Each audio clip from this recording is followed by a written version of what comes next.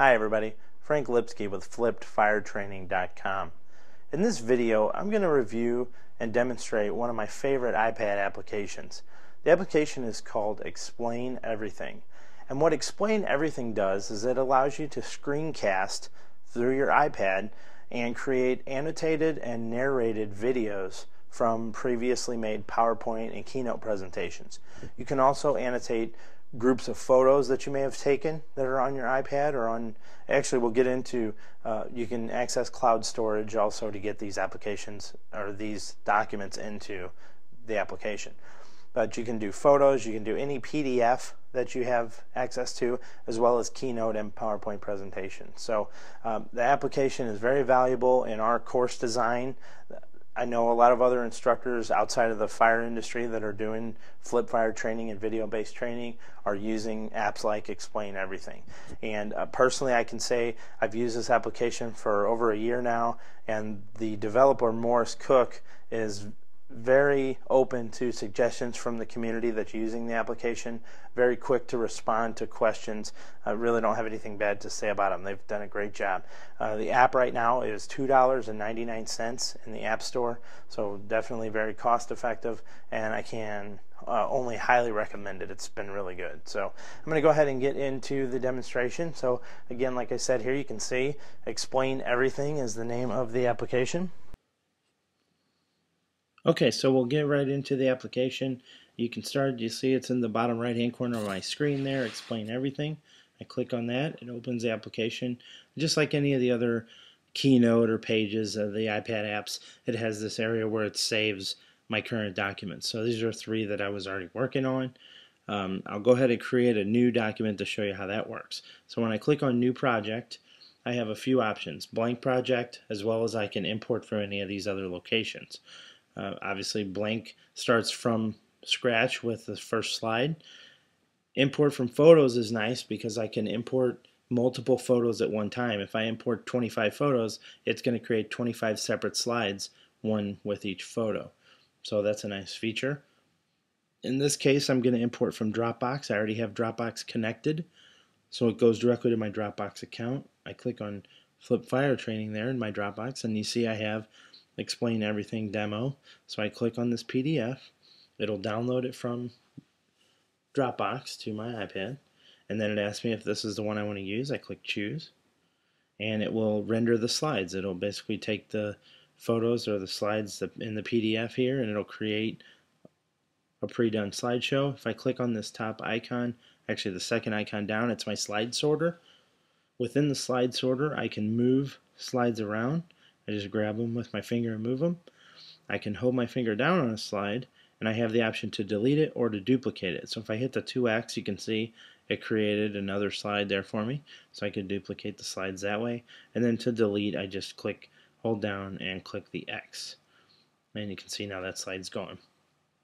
I can scroll through my slides this way with the arrow at the bottom. Okay, and we'll start with our first slide. If I want to create a blank slide, let's put one towards the end here. We click this top left-hand button, and it creates a blank slide. So now you can see when I open my sorter, I have my blank slide there at the bottom. Okay, now we'll first talk about the tools. At the top left here, I have the pen tool. If you hold your finger down on any of the tools, you'll get the options drawer, and you can select a color, a pen thickness. You can set the transparency on the pen with the slider there. So we'll go ahead and set that, and you can see I can draw directly on the screen. If I want to erase that, I can hit the eraser button, and I can erase part of it or all of it. Hold down on the eraser, and I can select a larger or smaller size, okay, just like that. Now if I want to delete an entire object and I don't want to spend the time erasing it, I can click on the X where the eraser was, click the X, it highlights, click my piece that I want to delete, and you can see it starts shaking, and I just hit delete. So that's an option as well. Now the application does come with a laser tool if you would like to use the laser tool, and you can select different ones. So it is nice that you could select the arrow, and then you can click, and you could use that arrow if you were just pointing to things on the screen. So nice little feature, and there's several different options there. I can also click the hand, so I'll keep that and we'll use that a little bit later as we're moving through the application. Now I also have the option here to click on shapes, and in the shapes I have colors. I can select the color of the shape as well as the line on the outside of the shape. I can set the transparency and the fill color, so if I want a shadow, so I can set all those, and I can go ahead and put that shape in, move it around the screen. So you have a lot of features that you can do. Alright, let's click another one and we'll just make a square shape. Okay, so maybe I made a square there, and we'll make one more, make a circle.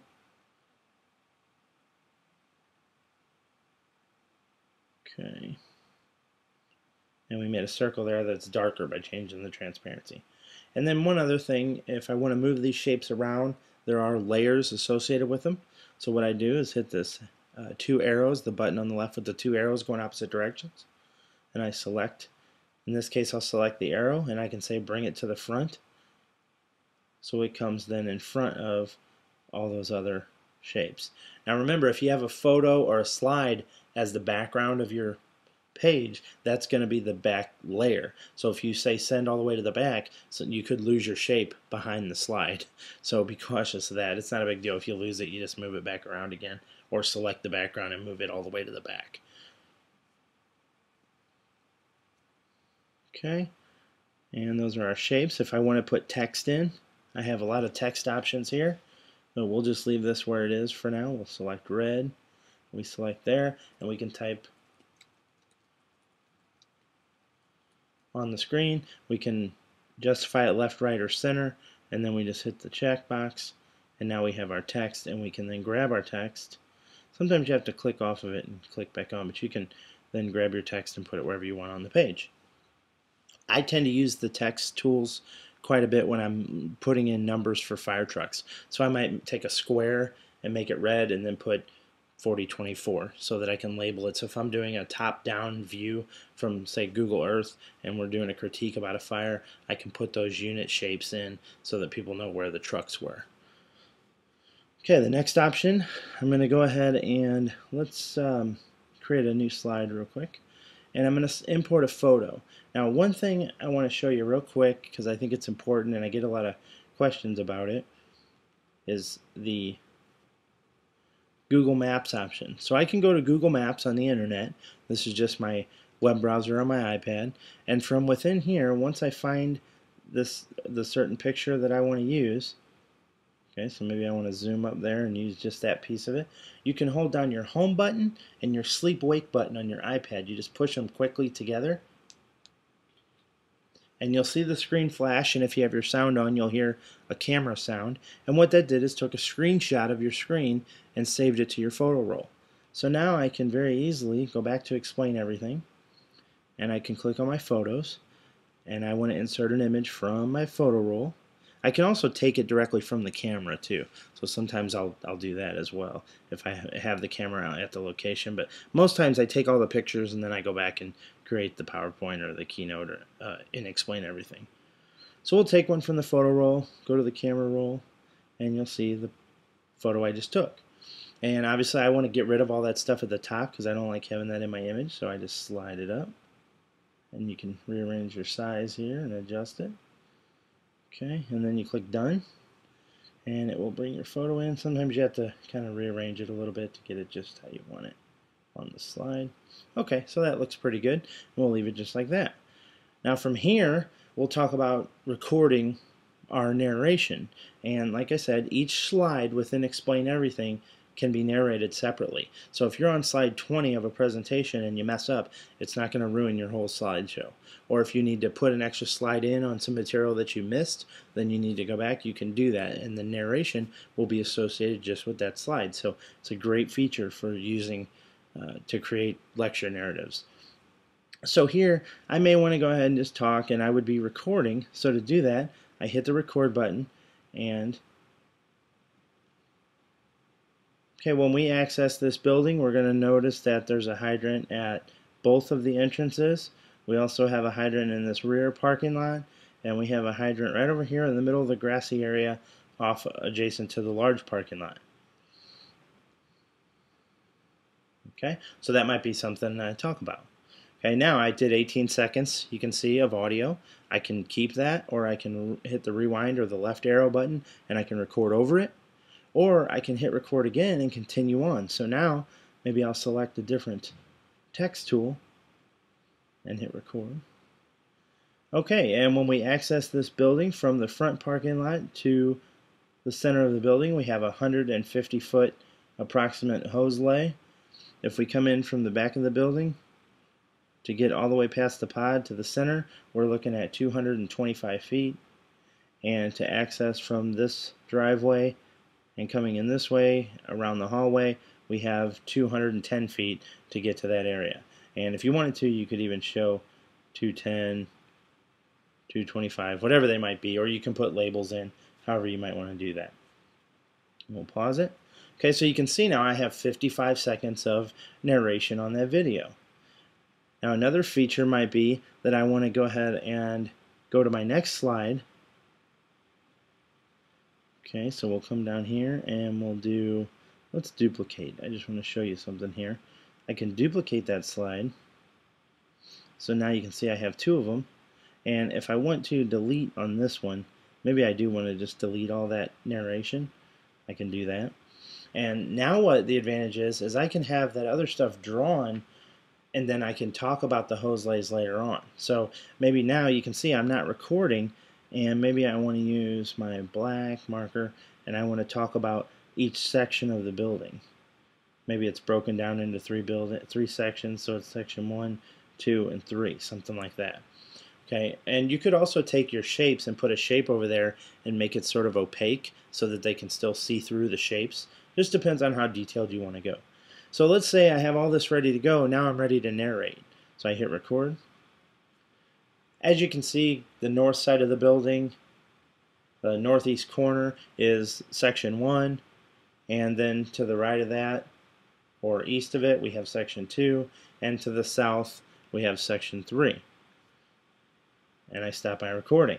Now what I was able to do there, I didn't have to waste time drawing or talking. I could have that ready to go and it was already on the screen when I went to that part of the recording. So depending on the type of lecture you're doing, you might do that different ways, either to save time or to really drive home the point of what area is included in your square here that you circled or that you outlined. So there's a lot of different features that you can look at. Now another nice thing here is I can review each slide and listen to my audio. So we'll go back one slide and we'll listen to the audio from this narration. Okay, when we access this building, we're going to notice that there's a hydrant at both of the entrances. We also have a hydrant in this rear parking lot, and we have a hydrant right over here in the middle of the grassy area off adjacent to the large parking lot. Okay, and when we access this building from the front parking lot to the center of the building, we have a 150-foot approximate hose lay. If we come in from the back of the building. Okay, so I'll pause that, but you can see where I created that as two different slides, but when the audio rendered, it just automatically puts them one after the next, so it looks like just one long video. Now you may have heard a little glitch in there. That's only because this is a quick rendering. Once you actually make your final video, you won't have any of those glitches or anything. So one other feature I want to show you here is when you're at the very beginning, if you hold down the play button, it will actually give you this yellow play button, and if you press that, it plays the whole presentation from start to finish to let you see what it looks like. If you click just the regular play, like it is right here, it will just play the current slide that you're on. It'll play the audio there. Okay, one other thing I want to touch on here is if I click on the photo button, you can see that I have an option to import from web browser. And that's something that was added recently to the application. I'll click that and show you. It brings up a web browser, and I can just type in any web address. Okay, so we'll go to flipfiretraining.com, and you can see it brings up the website. And what's really neat is on my iPad, I'm actually clicking on the iPad now, I can go and navigate the website just by clicking within my iPad application. And another nice thing is I can scroll through the website. So if I'm doing a demo or maybe I'm just showing how to use a company website and where they need to go to do that. I can scroll through here. Now another nice thing, obviously, this is an annotation software, so I can annotate. I can scroll through the website. Maybe I'm scrolling through telling them how to get to this article, and then I can say, and when you come to this link right here, you'll want to go ahead and play that video, and it's a 10-minute video that will explain whatever. Okay, so you get the point. I can go through and actually scroll through. If I hit erase, whoops, I have to click off my pen tool, hit erase, it'll get rid of my annotations and I can scroll to another page. So, and that's all being recorded with live browsing of the web as well as my live audio. So a very cool feature, and I'm sure there's a ton of ways that you guys can find to use that part of the application. So now in closing here, there's a few options down at the bottom of the screen on the right hand side. First, I have the option to export an image, so each slide can be exported in all these various formats. The next most important one for me is this, movies. I can export the movie, the finished product, to my photo roll or YouTube or email, Dropbox, and so on. Most times I just put it in my photo roll and then I'll go ahead and send that to YouTube at a later time. That way I don't have to wait for it to be totally compressed for YouTube. But you can click directly on YouTube and upload directly from within the Explain Everything app to YouTube. There is a process, and I think it's been fixed in latter updates. I haven't had a problem lately, but back when the app first came out, there was a process where when it was going to YouTube, it would save it first and then upload it to YouTube. And if you ever ran out of battery or lost your internet connection or anything in the middle of that process, there was a time that I did lose a movie. And I had to redo it, and so I like to save it to my photo roll first. That way I know I have a finished copy in my photo roll. But again, you should have it within the application, and that was almost a year ago that was an issue. It hasn't been an issue ever since, so I'm sure that's something that was addressed by the developer and has been fixed. Again, haven't had an issue lately. So another nice feature is I can click on projects and I can save this as a project and send it to someone else. So if I have another instructor who's collaborating with me, I send them the project, they see my raw file. So they can actually go in and add more slides. They can narrate slides that I've already put in. So again, collaboration is really nice in this application. This third button here is the autosave. You can see that it autosaves the project as you're working on it, and then you can also save it as a finished project at the end with a certain name. And then the last button here is my home button. I'm not going to save this one, but it brings me back to the home button, and that's where my folders are with all my different autosaved applications or the ones that I named, and I can open them up and I could work on any of those applications at any time. Okay, so that concludes the demo and preview of Explain Everything. Okay, I hope you enjoyed the demonstration there, and as always, please check out our website, www.flippedfiretraining.com. You can also check us out on Facebook. Facebook address is facebook.com/flippedfiretraining. And you can like us there if you would on Facebook. We'd appreciate that. Leave any comments that you have. Also, again, if you're using, like I say in almost every video, if you're using these applications in the Flip Classroom, please comment on them. Let us know how you're using them, especially if you're in the fire service and you're using the applications. We'd love to hear about how it's working for you. So, again, thanks for watching. Have a great day.